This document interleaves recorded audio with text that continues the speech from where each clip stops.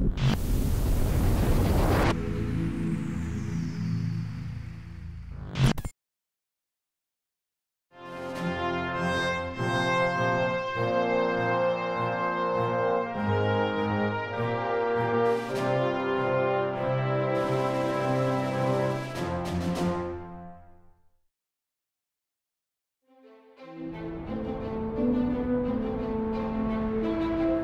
Sierra Nevada Mountains,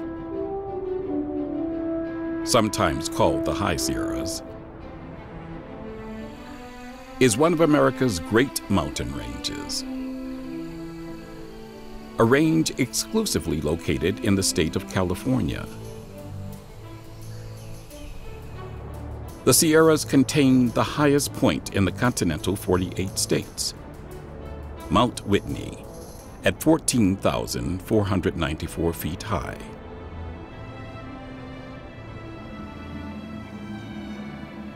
It is a range whose snow-capped peaks supply most of the water for California's agriculturally rich Central Valley. Snow-capped peaks that also supply much of the water for California's two great population centers, the Los Angeles Basin and the San Francisco Bay Urban Complex.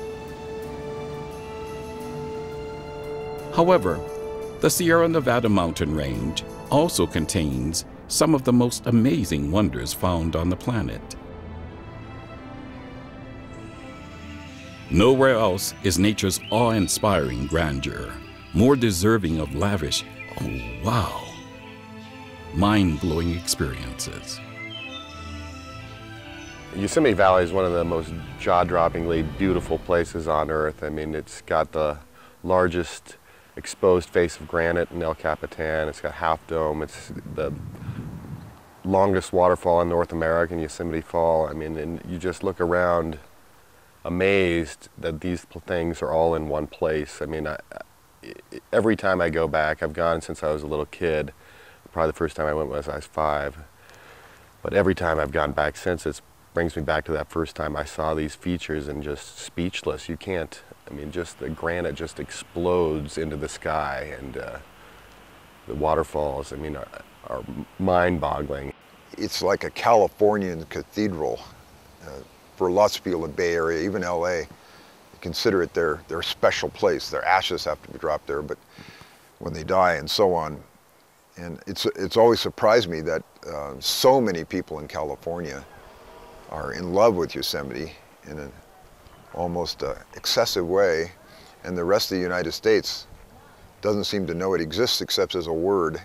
But Yosemite is an incredibly beautiful glacier-carved system. There's a couple of big valleys there, Hetch Hetchy and Yosemite, and those two have, because the granite itself is so recent, you know, maybe 10 million years old, all the carving that's been done has been done in an exquisite medium, and much like the appeal of canyon country in the Southwest, Yosemite systems are just dazzlingly beautiful because they're so monumental and clean. It's a very unusual type of scenery in the world. And then again, they create these little lost worlds. You can go hiking in Yosemite, you're in a lost world, in a world of pines and granite and so on. And it's very appealing. When I came to visit Yosemite National Park, I was really at a time in my life where I was looking for change. And I thought that my change would be going to Southern California and experiencing the culture and the city. On my way, as I came through Yosemite National Park and really saw the beauty and the towering cliffs and the peacefulness and the smell of the woods, I realized that this is where I wanted to be. I realized that this power and this draw that I was feeling towards Yosemite was something I couldn't ignore. I found a way to actually come to Yosemite, to stay here, and still have that balance and still have that peace. I'm a park ranger today because I came here and immediately fell in love with the place and knew that I couldn't leave this place. I may not have understood it at the time, but now that I'm here, I can't walk away from it, and this is where I belong, and this is one of the most amazing places on Earth. Standing below a sequoia or a grove of sequoias gives an immense feeling of smallness. and you realize the cares that you might have in the world, although significant, pale in comparison to the immense, giant feeling of just standing below something that is that big and that immense. And it's just quite staggering to realize your place in the scheme of things at the base of a giant sequoia.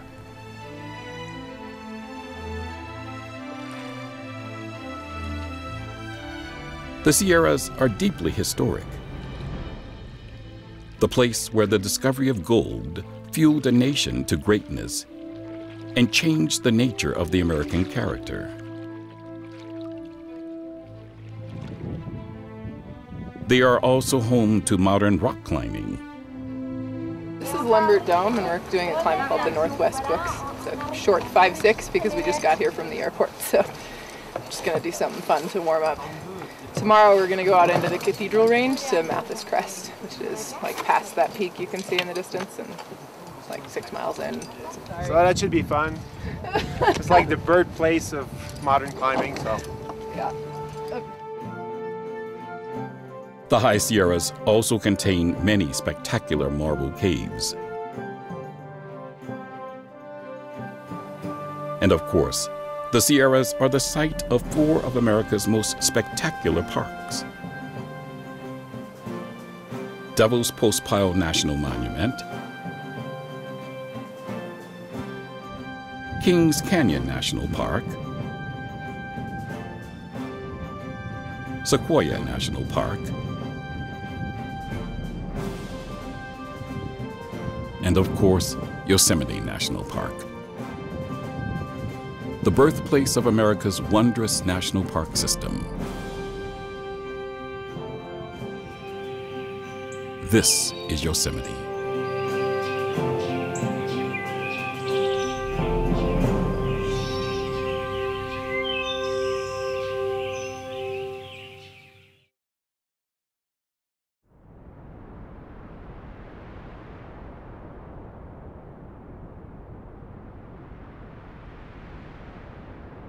Mike White calls himself a professional hiker of the Sierras and has written the definitive book on the subject. John Muir referred to the Sierra Nevada as the range of light. Spent a lot of time here coming up into the mountains and getting the mountains good tidings. And I think that really symbolizes what Yosemite means to a lot of people as well as to me, in that it's really kind of a spiritual homecoming. No one has captured the iconic beauty of Yosemite, Sequoia, and the Greater High Sierras in word better than John Muir, the father of America's national park system. No temple made with hands can compare with Yosemite. Every rock in its walls seems to glow with life. Awful and stern, immovable majesty. How softly these rocks are adorned, and how fine and reassuring the company they keep. Their feet among beautiful groves and meadows, their brows in the sky. 1,000 flowers leaning confidingly against their feet, bathed in floods of water, floods of light. Of the Sierra's iconic meadows, he wrote, "With inexpressible delight, you wade out into the grassy sun lake, feeling yourself contained on one of nature's most sacred chambers. Withdrawn from the sterner influences of the mountains, secure from all intrusion, secure from yourself, free in the universal beauty. And notwithstanding, the scene is so impressively spiritual, and you seem dissolved in it, yet everything about you is beating with warm, terrestrial human love, delightfully substantial and familiar."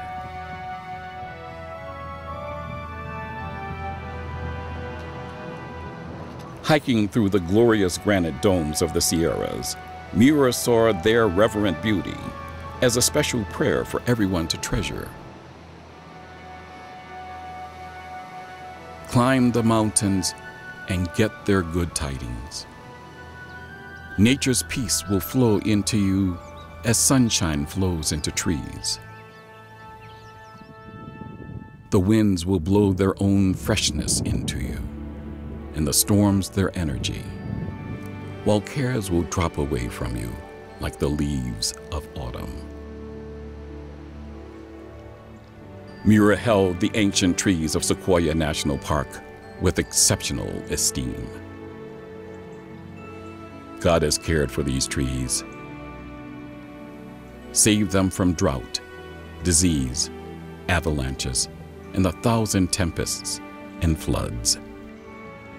But he cannot save them from fools. But there is also the subtle beauty of alpine flowers in the Sierra's glorious meadows.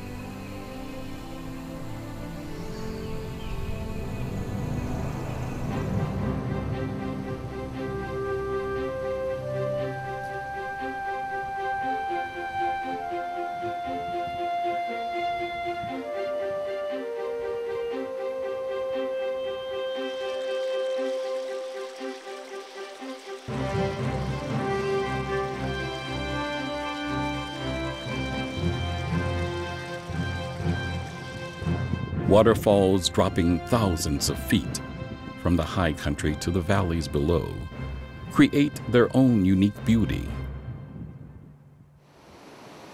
A powerful, ferocious beauty.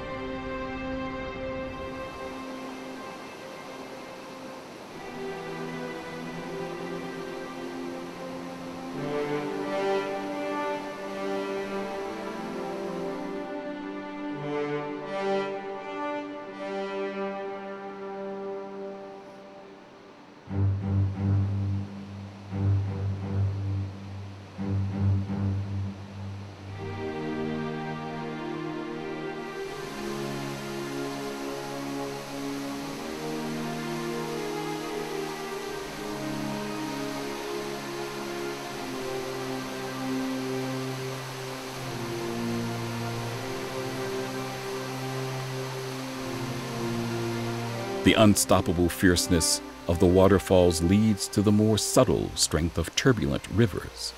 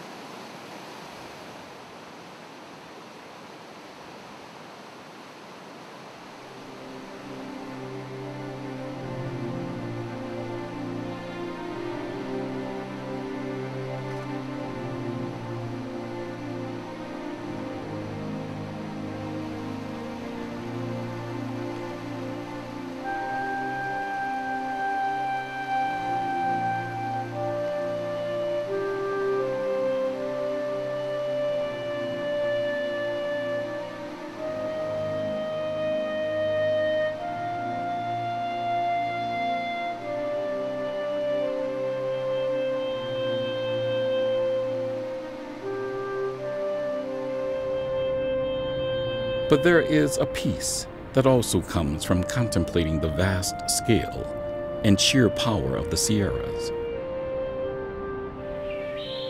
A scale and power built on its unique geology.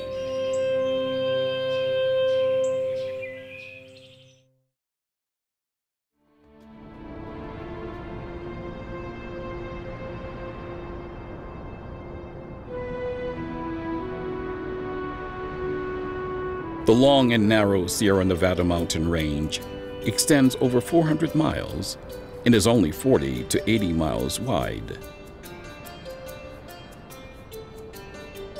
Many of its magnificent peaks exceed 12,000 feet.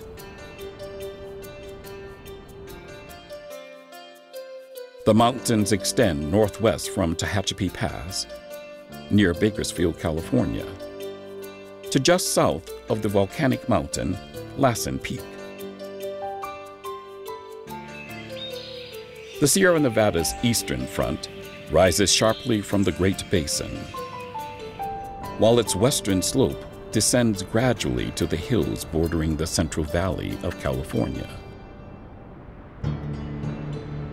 Geographical features that greatly impact visitors' experiences, depending upon if they approach the Sierras from the east or west. The west side of the Sierra, which most people, there's the first encounter is coming in from the San Francisco Bay Area or from Southern California.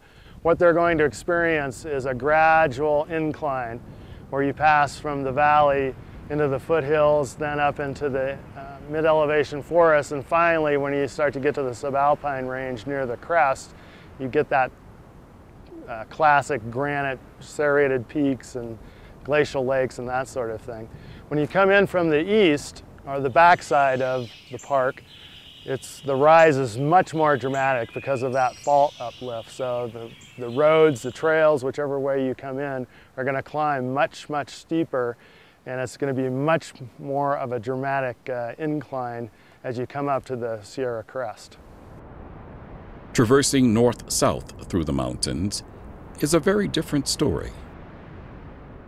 The Sierra is fairly uniform in its style and its motifs from the greater Yosemite area down to Sequoia and Kings Canyon. So it's going to be very much, at least in the high country, the granite, the glacial lakes, the tall forests, the serrated peaks, the rushing streams and rivers. The Sierras were shaped by powerful tectonic forces. The well-known granite that makes up the core of the Sierras started to form hundreds of millions of years ago. At that time, where the Sierras are today, was the edge of the continent. Here, a mountain range of volcanoes and lava flows began to rise up. Underneath these volcanoes, a giant mass of magma cooled, forming the massive granitic Salinas block. Eventually, these early Sierras eroded away, and then this granitic block began rising up again around 20 million years ago. Carrie Cobb is a park ranger who has studied what happened next, beginning 4 million years ago. The current Sierra Nevada mountain range, it experienced a tilt, what we call a westward tilt. As the mountain range tilted, it created these gentle west slopes and these dramatic, amazing east ridges. So if you go to the east side of the Sierra Nevada mountain range, you see these incredible drop-offs. But if you go to the west side of the mountain range, it's more of a flow and more of a gentle rolling. And that was created by this tilt. As the tilt happened, it increased the flow of streams and rivers that come through this area. And what that did is over millions of years, it carved out these deep valleys and these deep gorges. Of course, here in Yosemite National Park, the major river that flows through Yosemite Valley is called the Merced River. Over time, that Merced River just exfoliated away the granite and created deep valleys. Approximately 2 million to 250,000 years ago, what we're sitting in now, Yosemite Valley, began to fill with ice and snow, just piling up on top of each other until there were major glaciers in this area. We estimate that the glaciers here in Yosemite Valley were about 4,000 feet deep, which is where we get these 3,000 to 4,000 foot cliffs. Because of that tilt that happened millions of years prior, these glaciers were able to move from one end of what is now Yosemite National Park down to the lower elevations through Yosemite Valley. As that happened, these glaciers carved out the valley, then gives us that U shape that we see today. In addition, these granite peaks that you see were formed by those glaciers as well. Of course, the most obvious sign of these glaciers coming through is Half Dome. As that big glacier came through, it sheared off the face of Half Dome and gives us that iconic sheer face that we see today. What's pretty amazing about these glaciers is they take the granite and the stone from the surrounding cliffs and they carry them several miles down the canyon. And we actually see rocks several miles down the canyon that are attributed to Half Dome. On the eastern side is irrefutable evidence of the Sierra's volcanic origin. Here is a dome of obsidian, black volcanic glass. A little further west is another reminder of the Sierra's volcanic origins. This is sort of a little bit of evidence that, in fact, there are still volcanic events in this area. Mammoth Mountain, which is just over these trees here, is a dormant volcano, but a volcano nonetheless. It's erupted, I think the last time was about 40,000 years ago. There's still magma beneath our feet even today, and this soda spring is testament to that. This water is carbonated, it has carbon dioxide in it. Carbon dioxide released from that magma chamber is forced into the spring water that's coming up here at the surface. And so this water tastes just like well, like a Sprite or some kind of soda water, but instead of a factory forcing the gases into the water, carbonating the water, the earth is doing that. The earth's pressure is forcing those gases into the water. Once the water reaches the surface here, the surface of the earth, atmospheric pressure is much less than the pressure deep beneath the surface of the earth, and those gases can escape. And those are the bubbles that we're seeing today. The western Sierras are also rich in underground caves and caverns. Caves that are mostly solution caves, dissolved from marble. Limestone that was metamorphized into marble by the tremendous heat and pressure of the formation and uplift of the Sierra Nevada batholith 50 to 10 million years ago. Here are a few of the iconic cave features found in Sequoia National Park's Crystal Cave.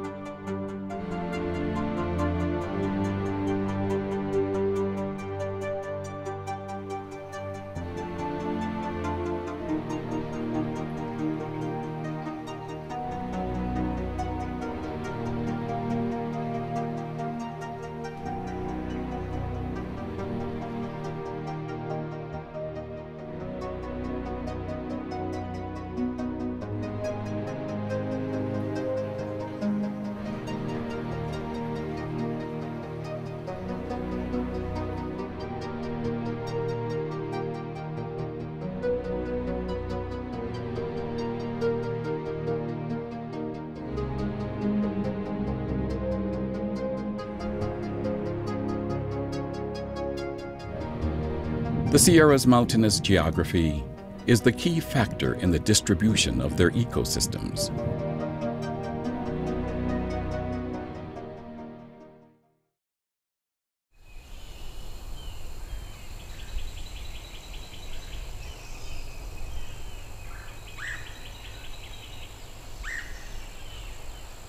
The Sierras are populated by a variety of old-growth forest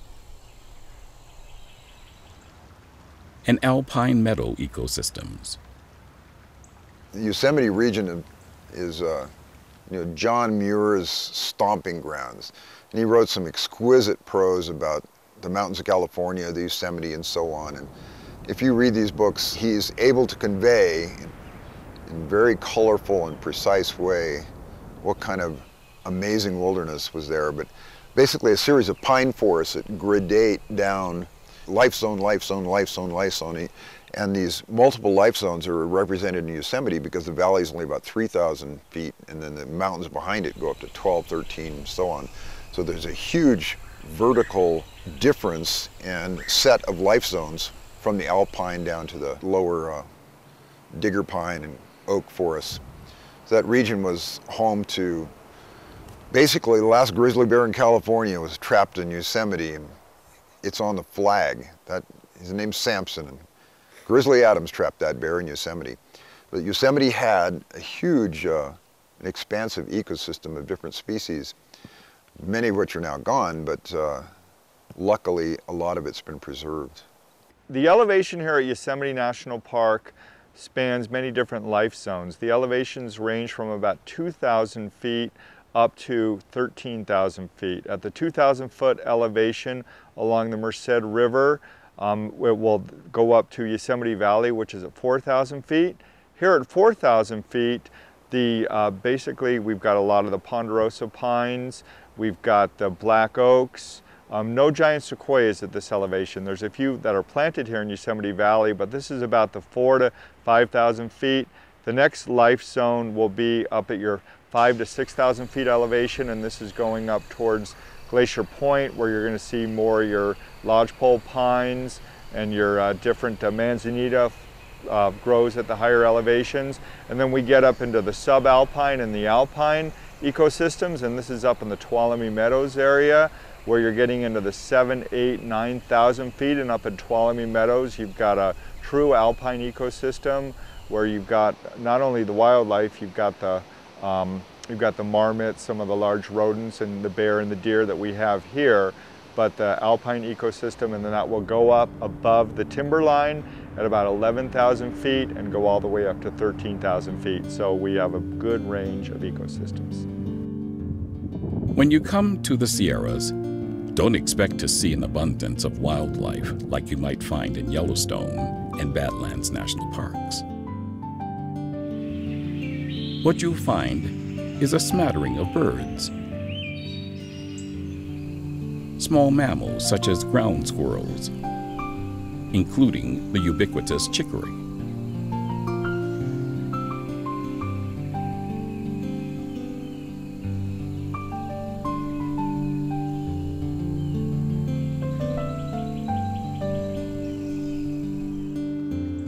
A few lizards, mule deer herds in some of the meadows, and the occasional black bear. All of the bears that people find here in Yosemite are black bears, and although they're called black bears, they range in color from a cinnamon brown to a medium brown, and I've seen them dark brown, almost black. We estimate we have between 350 and 400 black bears that live in Yosemite National Park. This is a good population. They basically eat their natural food sources. They'll dig into logs for termites. They will do some hunting. They'll eat a lot of plants.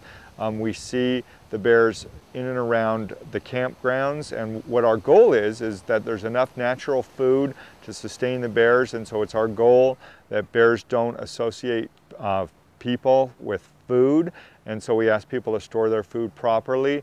But the black bears here, the females weigh anywhere from 150 to about 200 pounds, about so big, and the males are larger, and they're beautiful bears, and we feel that the population in the park is just about right for the food source and the habitat that we have. Fire and fire management have become an important element in maintaining the Sierra's native ecosystems. Fire is a tremendously important component of the ecosystem here in Yosemite and all forests. Forest fires are naturally occurring events. So in an area like this, about every 7 to 10 years, there would be a lightning-caused fire and it would burn. And in fact, the Native Americans, the American Indians that lived here, burned the meadows and basically kept the natural cycle going. But what's happened over the past 100 years, not only here in Yosemite, but in other national parks across the country, fire's been suppressed. And this has created an unnatural growth of trees. It hasn't allowed new trees to come up. It's created a huge, what we call a fuel load. So what happens is when a natural fire does occur, it's a catastrophic fire. So what we've tried to do is mimic the ecosystem, for example, here in Yosemite Valley, having prescribed burns where we'll burn areas, or what's happening right now up near Glacier Point, we'll have what we call a managed fire. And that means we have a lightning-caused fire, which is the one that occurred just a couple of weeks ago. If it burns, we have what we call the MMA, the maximum manageable area. We feel that if the fire doesn't threaten any structures, any trails, and it's a natural occurrence, we'll allow it to burn. So it's always that balancing act, because it's putting some smoke in the valley and people come to Yosemite Valley and their views of Half Dome and Yosemite Falls are obscured. But once we're able to explain to them the importance of fire and how naturally occurring it is, people are very understanding of it. Right here at this spot in Yosemite, it is said that conservationist John Muir and President Teddy Roosevelt hatched the idea of America's great national park system. This is just a part of the pivotal role the Sierras have played in American history.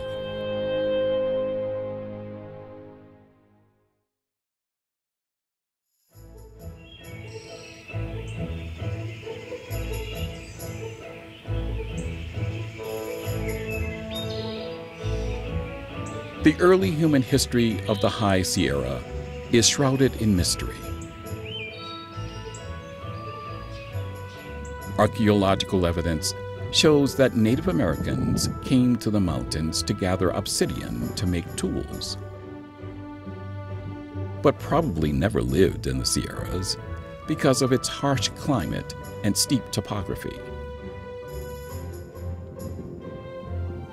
Early on, some of the earliest white settlers raised sheep in the area.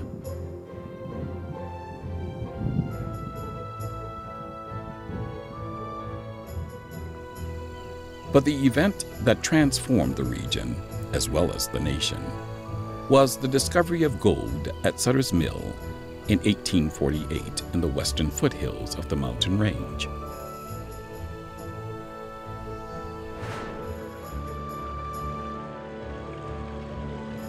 On a bright, clear morning in January 1848,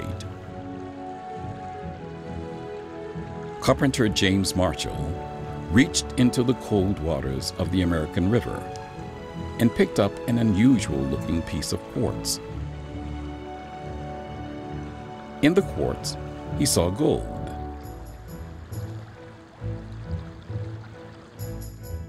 California park historian Ed Allen has studied how gold was formed in what is called the Sierra's mother lode.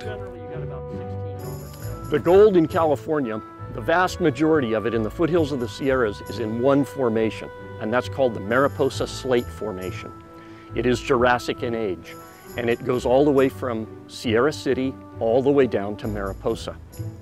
And what it is slate, which is flat rock with veins of quartz through it, and those contain the gold. When the news of the Sierra's gold reached the eastern United States, tens of thousands of men left their families and jobs in a headlong rush for gold. A gold rush like the country had never seen before, nor since. People poured into the Sierras, beginning a massive move west. The discovery initiated an entrepreneurial boom that energized the country, and the gold itself bankrolled America's industrialization.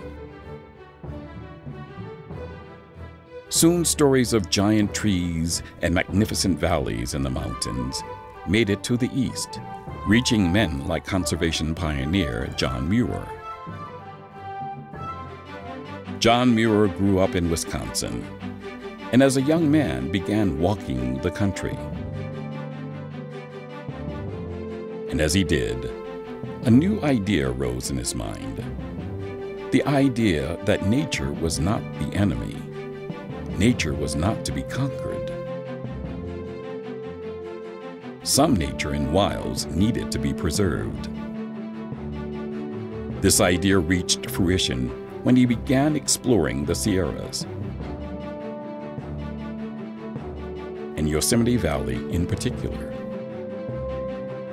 He knew this grand wilderness needed to be preserved for all time.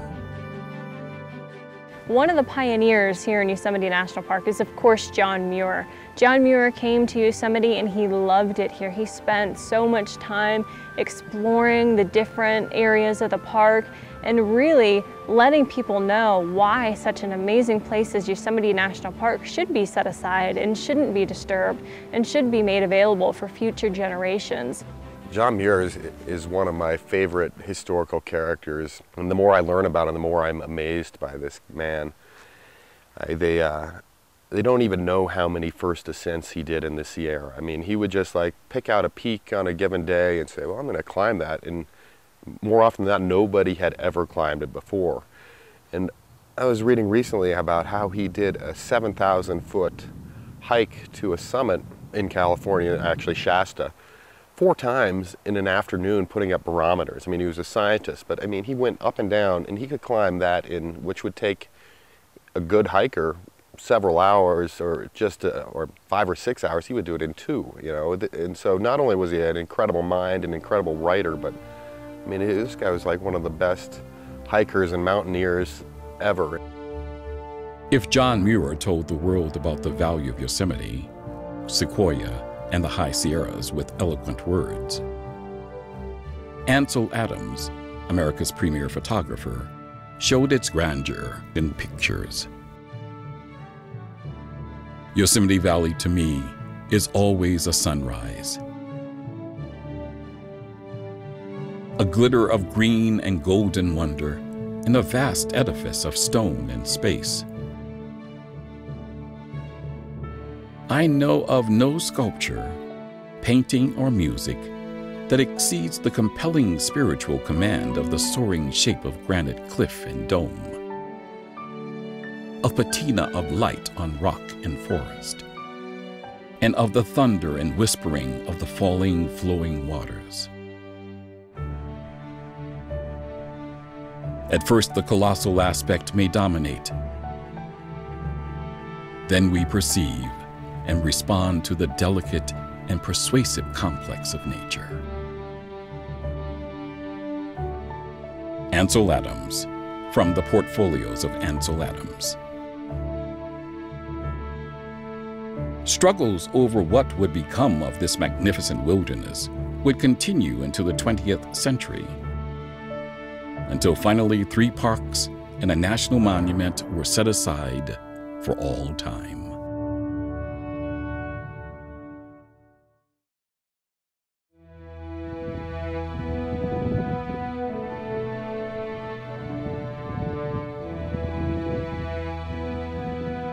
The rugged eastern precipice of the Sierras contains one of the most remote of the national monuments in the lower 48 states, Devil's Postpile. Here there is no fancy visitors center. It is a monument that is only open 6 months of the year. Yet it contains something special, something worth the trip. Devil's Postpile was set aside as a national monument by President William Howard Taft in 1911. One of the deep canyons here reveals a most unusual pattern. A geometric pattern. This is just a tease for what lies ahead. one of the truly geologic wonders of the world. One of the two great monoliths in this country. Devil's Postpile.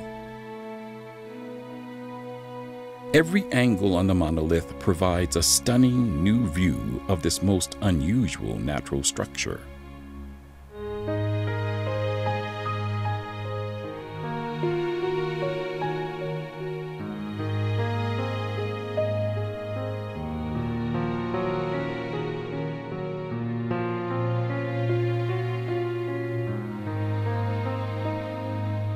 Just as stunning as the walls is the very top of Devil's Postpile.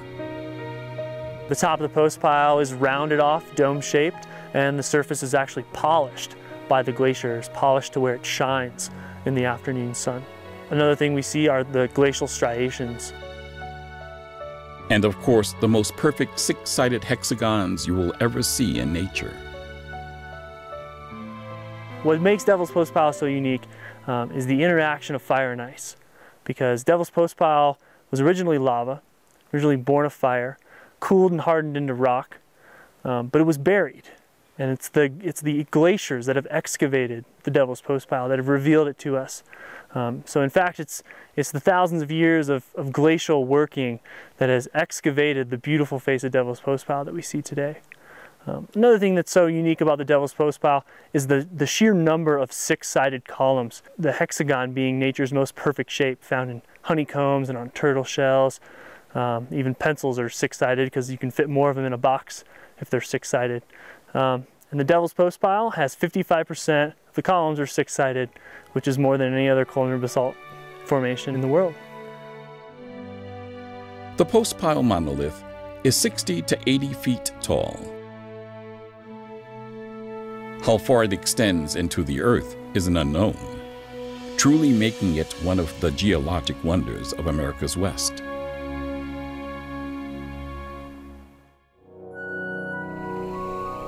One of nature's greatest living wonders can be found in Kings Canyon and Sequoia National Parks. Sequoia and Kings Canyon are very similar to Yosemite in their structure and composition. But one thing that they do have that Yosemite has some of, but not in the magnitude, is the giant sequoia groves. The giant sequoia tree, largest living organism on the planet. It's the #1 tourist site that people from Asia want to see. They want to see these trees because they're so immense. When they first started to cut the sequoias down and take them to some of the expositions, like in the famous Chicago World's Fair, they reassembled them and people didn't believe that such a huge tree could exist. Home to the greatest concentration of giant sequoia groves in the world, Sequoia and Kings Canyon National Parks are managed as a single unit of the Park Service. However, their roads to park status were poles apart.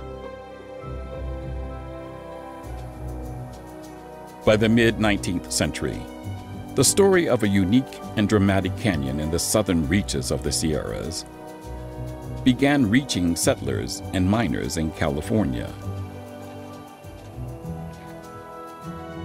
But it was not until John Muir visited Kings Canyon in 1873 that the canyon began receiving national attention. Muir immediately saw the canyon's similarity to Yosemite Valley. The discovery of this new valley further added to his argument that both were carved by massive glaciers during the last ice age, a theory that would eventually be proven correct.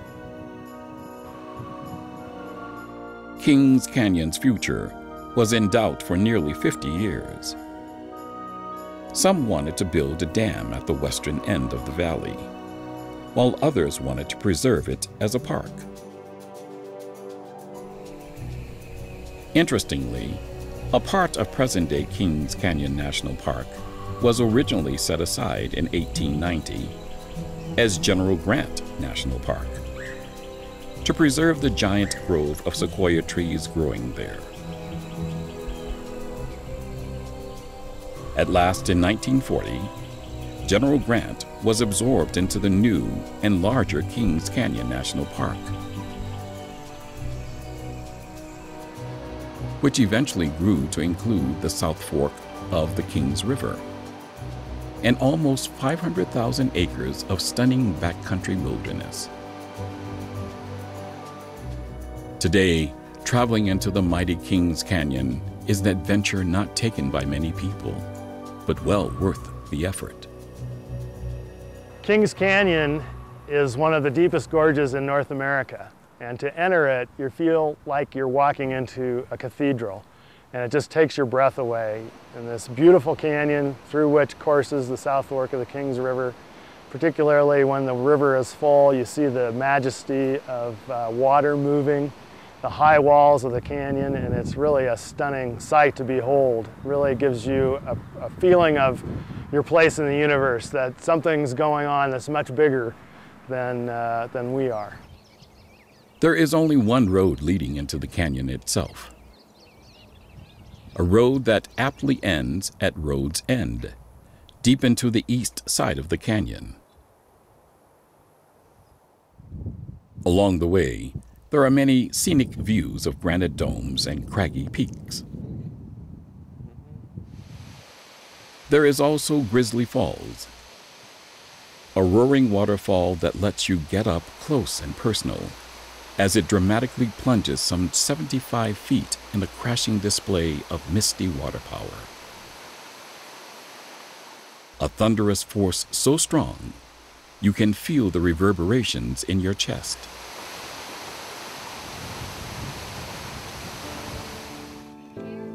But most people who come to Kings Canyon come to see General Grant Grove, a detached part of the park. This spectacular grove of giant sequoias covers a little over 154 acres. But it is here that visitors often get their first taste of the magnificence and scale of these trees, including the second largest living organism on the planet, a 2,000-year-old giant sequoia named General Grant. President Calvin Coolidge proclaimed it the nation's Christmas tree on April 28, 1926. And on March 29, 1956, President Dwight D. Eisenhower declared the tree a national shrine, a memorial to those who died in war. It is the only living object to be so declared. Giant sequoias are the sole living species in the genus Sequoiadendron, and one of 3 species of coniferous trees known as redwoods. It is a tree which occurs naturally only in groves on the western slopes of the Sierra Nevada mountains. A single tree will grow to the average height of 270 feet and 25 feet in diameter. Record trees have been measured up to 300 feet in height and 56 feet in diameter. The age of these giants is breathtaking. When counting the rings on one of the logged giant sequoias, it turned out to be an incredible 3,500 years old. Sequoia bark is fibrous.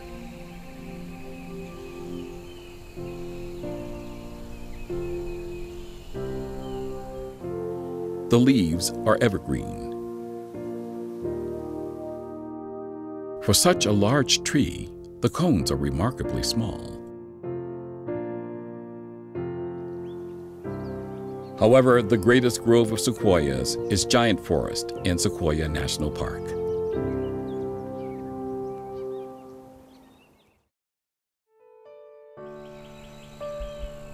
The first white man to visit these giant trees may have been Hale Tharp in 1858, who once lived here Others followed, and extensive damage to the area was done by settlers who grazed sheep, miners looking for gold, and lumbermen who cut down many of the largest sequoias. Finally, led by naturalist John Muir, a number of people began to make an effort to preserve the magnificent trees. A bill to turn it into a national park died in the Senate in 1882. However, the preservation effort was ultimately successful, and Sequoia became the nation's second national park when it was established on September 26, 1890.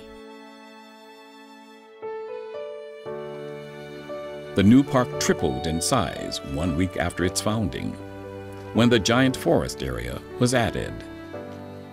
The groves of giant sequoias in Sequoia Kings Canyon National Parks, and seeing these trees, I mean, it's something of a religious experience, you know, just a living thing that is that large. When people take pictures of these trees, it always, you know, you see people taking a snapshot, and they're beautiful snapshots, I'm sure, but unless there's a person in it, you can never get the scale, and even then, unless you're there in person, you really can't fathom it. And I had a friend that said, you know, you've got to go look at these things, you know, to get small, and all your problems all of a sudden fade away because it just gets so small. You see that the world is such a big place and that you're such a small part of it.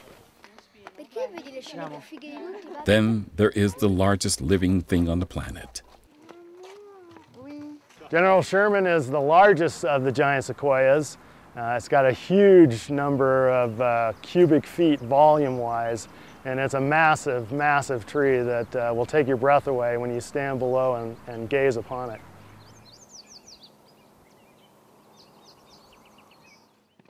In addition to the giant sequoias, climbing Morro Rock is a must-do adventure in Sequoia National Park. I mean, one of my favorite views in Sequoia National Park, it's not a very long hike, it's less than a half mile each way, but it's a heart pounder. I mean, you definitely get your lungs burn a little bit because it's a staircase attached to Morro Rock. And you hike up and you get this incredible view to the ends of the earth, it feels like. I mean, it's just, the Great Western Divide is out on the horizon, and you see just the Sierra, you know, just jump out in front of you as you hit this viewpoint on top of Morro Rock. And you really see to the ends of the earth is how it feels. It's one of the most superlative views of the West. This solid piece of granite is just a tease for the domes and vistas that await the visitor at Yosemite National Park.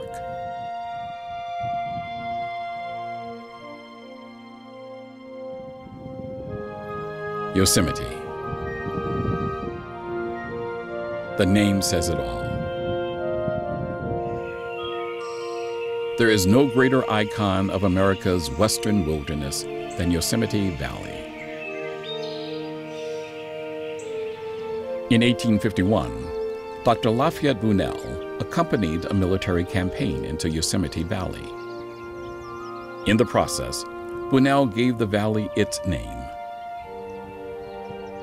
Shortly after the expedition, Yosemite Guardian Galen Clark and California Senator John Conness advocated for protection of the area.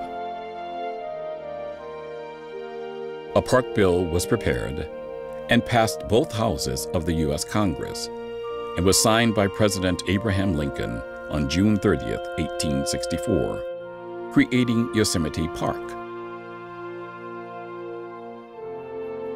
This is the first case of land being set aside specifically for preservation and public use by action of the U.S. federal government.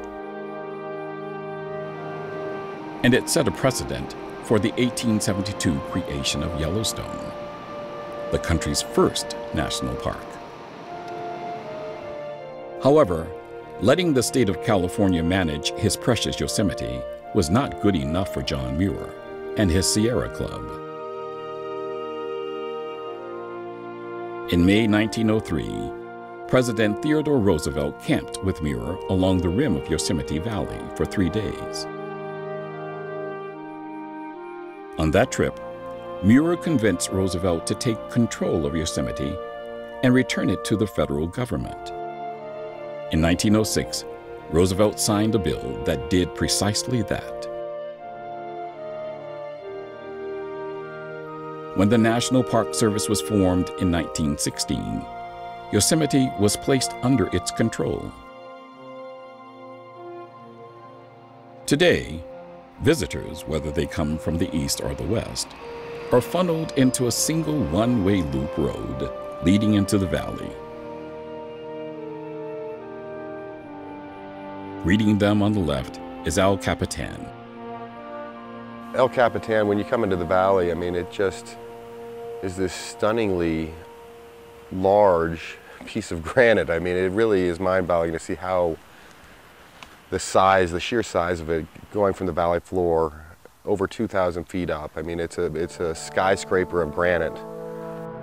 Along with most of the other rock formations of Yosemite Valley, El Capitan was carved by glacial action. The monolith was named El Capitan by the troops when they explored the valley in 1851. El Capitan, as legend has it, was a rendering for chief, the local Native American name for the massive rock. Looking at the monolith, one can see that El Capitan has two main faces. Between the two faces juts a massive prow, a feature dubbed the Nose by El Capitan's many rock climbing fanatics. Every angle, every change of light,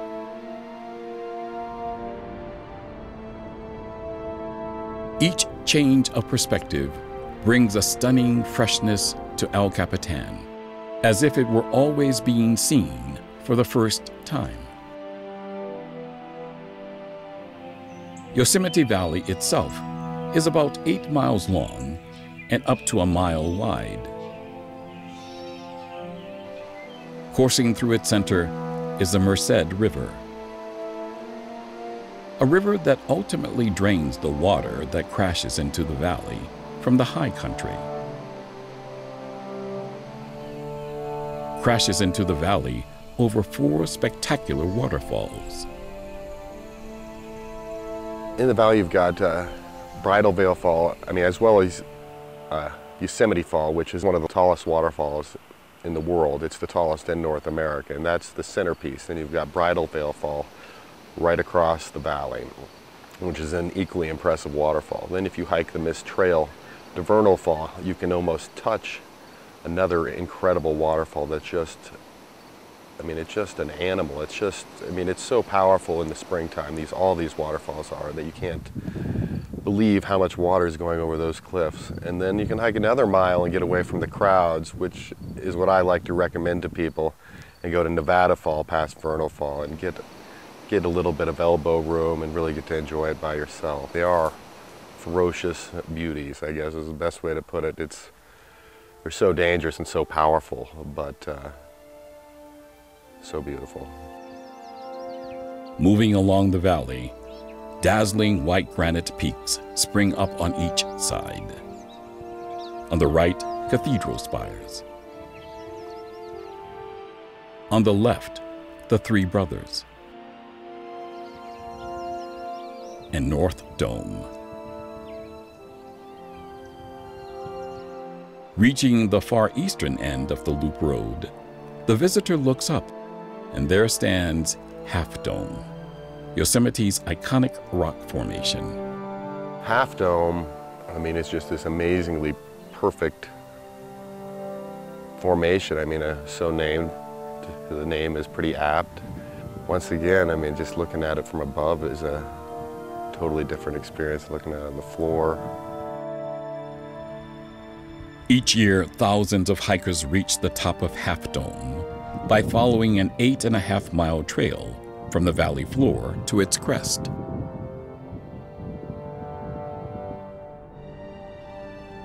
Then, a rigorous 2-mile approach leads to the final pitch. A final pitch seen here from the air is ascended with the aid of a pair of braided steel cables mounted on posts. It is one of the most challenging and thrilling hikes in the world.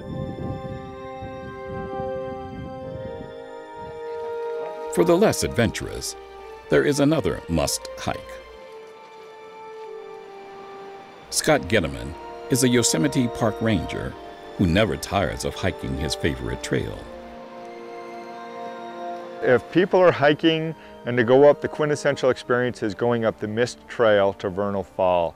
It's been a great year, waterfall year, but every year is a waterfall year. So to me, hiking up the Mist Trail, you've got the Merced River, you're hiking up, you're seeing some of the backcountry, you're going up to Vernal Fall, one of the few waterfalls that goes year-round here. And that, to me, I always tell people, it's about a 3-mile round-trip hike. Could easily be a half a day or a morning, and I feel that I always tell people if you're going to do one hike in Yosemite, it's to go up Vernal Fall. Next to the trail, the Merced River crashes and churns its way to the valley floor. Off in the distance, you can spot Yosemite Falls. Along the way, playful chicory entertain the hikers.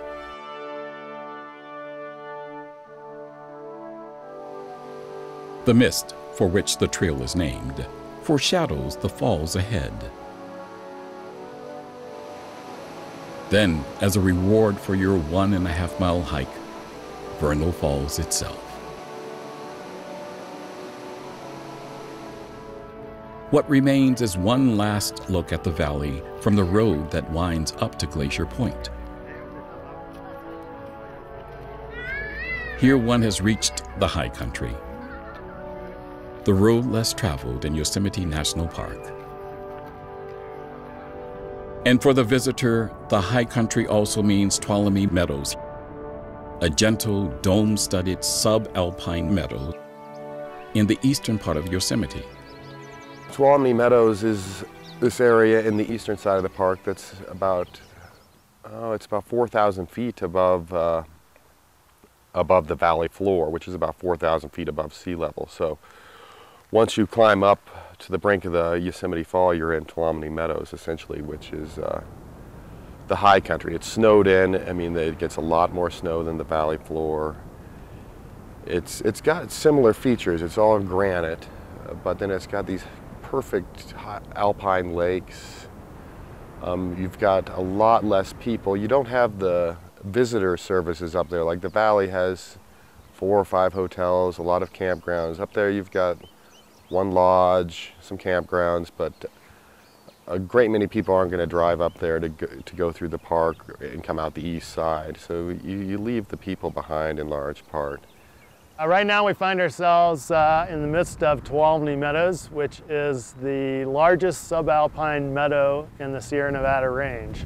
It's a typical place most people who visit the park come to, either to enjoy the scenery or for the backcountry adventurers to set out on the trails, as numerous trails radiate out from the meadows. The most famous of those hiking trails is the John Muir Trail. The John Muir Trail is from Yosemite National Park and goes all the way down through the Central Valley and to Sequoia National Park, and is over 200 miles long.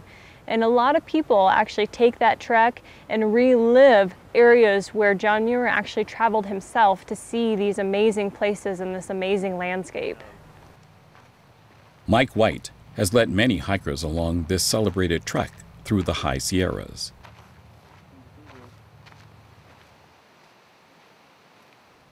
Now we're on a piece of the famed John Muir Trail named after the equally famous naturalist. It's an over 200-mile long trail that connects Yosemite Valley to Mount Whitney, which is the highest point in the continental United States. One thing about the Sierra, the weather is typically very fair, but You must be prepared when you go into the backcountry for any kind of experience weather-wise.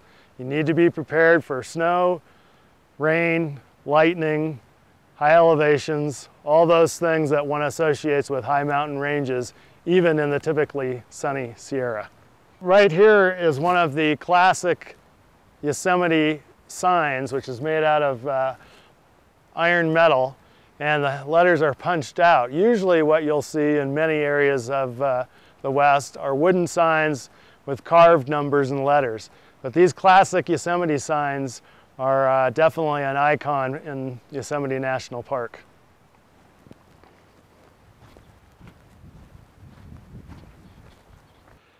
We're walking down a typical section of dirt trail in the midst of a lodgepole pine forest here on the JMT. We can look around us and we can see the tall, thin lodgepoles as they rise up to the deep blue Sierra sky. It's a classic tree in this inner mountain area of Yosemite. And then on the forest floor, we look over here and see a couple of Mariposa lilies, which are a very delicate and beautiful flower in the Sierra. And then further on up the trail, see a few more wildflowers, including these lovely blue delphiniums.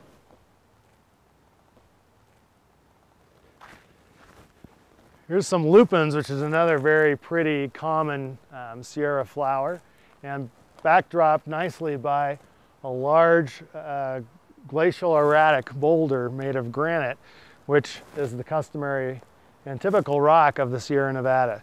One thing about the Sierra Nevada is it's known for the granite that's been glaciated over the course of geological epochs. And here's a fine example of one of those glacial boulders.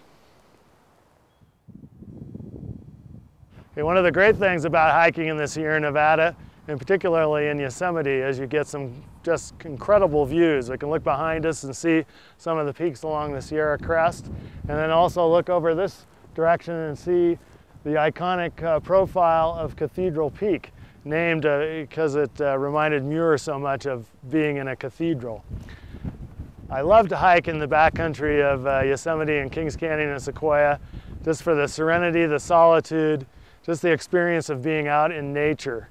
And it's a wonderful thing that everybody who's physically able ought to experience in their lifetime, just to be able to commune with nature, to be able to get out and see some of these wonders that are in our great national parks out in the West.